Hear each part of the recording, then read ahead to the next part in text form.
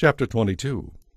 Choose a good reputation over great riches, for being held in high esteem is better than having silver or gold.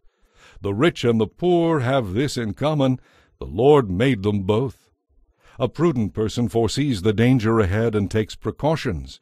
The simpleton goes blindly on and suffers the consequences. True humility and fear of the Lord lead to riches, honor, and long life. The deceitful walk a thorny, treacherous road. Whoever values life will stay away. Teach your children to choose the right path, and when they are older, they will remain upon it. Just as the rich rule the poor, so the borrower is servant to the lender. Those who plant seeds of injustice will harvest disaster, and their reign of terror will end. Blessed are those who are generous, because they feed the poor. Throw out the mocker, and fighting, quarrels, and insults will disappear. Anyone who loves a pure heart and gracious speech is the king's friend. The Lord preserves knowledge, but he ruins the plans of the deceitful. The lazy person is full of excuses, saying, "If I go outside, I might meet a lion in the street and be killed." The mouth of an immoral woman is a deep pit. Those living under the Lord's displeasure will fall into it. A youngster's heart is filled with foolishness, but discipline will drive it away.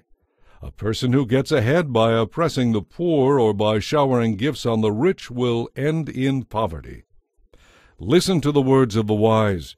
Apply your heart to my instruction. For it is good to keep these sayings deep within yourself, always ready on your lips. I'm teaching you today, yes, you, so you will trust in the Lord. I have written 30 sayings for you, filled with advice and knowledge. In this way you may know the truth and bring an accurate report to those who sent you. Do not rob the poor because they are poor, or exploit the needy in court. For the Lord is their defender. He will injure anyone who injures them. Keep away from angry, short-tempered people, or you will learn to be like them and endanger your soul. Do not co-sign another person's note or put up a guarantee for someone else's loan. If you can't pay it, even your bed will be snatched from under you.